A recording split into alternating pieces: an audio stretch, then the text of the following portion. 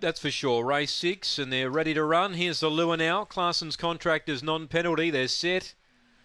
And we're underway. Speed here from Gotta Wobble Up here, joined by Cindy Le Moment, but Gotta Wobble Up is driven through to lead. Now in trouble early out the back, Avatar Witch, as around them goes into second now, Cindy Le Moment.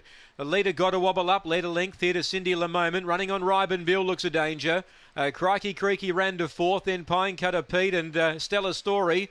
Well back Mount Duke and Avatar Witch. Now coming to the bend, leader has got to wobble up. It's getting tired, joined by Cindy Le Moment. And Cindy Le Moment wins from Gotta Wobble Up and Ribenville. Crikey Creaky ran fourth, then Stellar Story. Mount Duke, Pine Cutter Pete and Avatar Witch in Bother Early last in. Another roughie, Cindy Le Moment. So to be alive in the quaddie, you need a pair of fours. And if you're alive, you're probably one of only a few. Two outsiders winning the first two legs. 4 into 4. The Blue Rugs. Cindy Le Moment. Anthony Harding. Its form, its last 4 runs, it's been last on each occasion. Today, comes out and wins well. 30 and 46. New PB as well.